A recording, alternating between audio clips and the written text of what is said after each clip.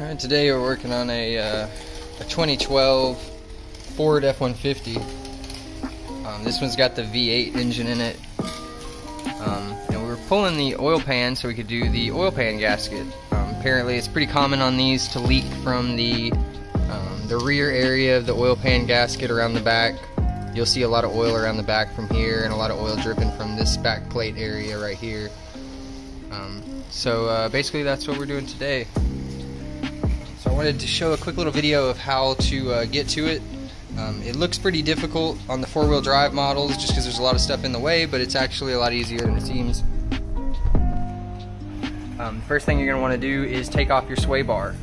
I just unbolted it here at the sway bar end link on both sides, and then unbolt the I believe they're 15mm bolts here, and take down the whole sway bar and take it out. Then you're also going to remove this cross member right here. There's 2 bolts on this side, 2 on that side, and just pull that cross member out. And then that's going to give you plenty of room back there. And then what you're going to want to, you're going to have to drop the front differential because it's tucked too close to the pan. There's no way to get the pan out without dropping it down. So there's 3 bolts that hold in the front differential. You've got one on the passenger side right here. It tucks right up in here into this area. 1 bolt here, and then on the driver side you've got 2 bolts. 1 here. This one will push up into that position right there. Let me get some light.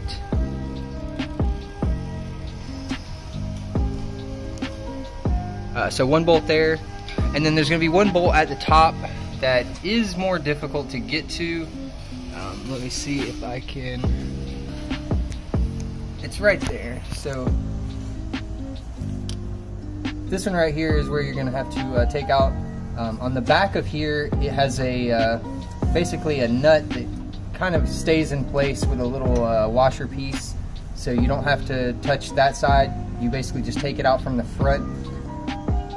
And I found the easiest way to get to that is to come from the front, take down your access panel right here, the plastic, and from this angle here, let me see if I can get it up in here.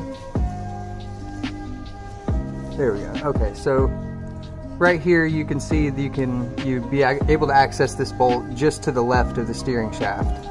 So you'll need a couple of long extensions come from the front, and you'll be able to access that bolt. So with those 3 bolts down or out, all you got to do is put a pole jack or something underneath your diff here and slowly lower it down. You're basically going to drop it until the section of the differential here just kind of rests on this L shape of the frame. Just make sure you keep your jack in place, but it's just going to kind of rest there.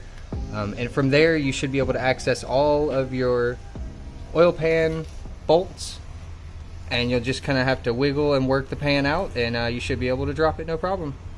One more thing is you're going to also have to remove the bolt that holds the bracket on your transmission lines right over here. That gives you enough wiggle room to move those aside to be able to access your oil pan bolts on the passenger side.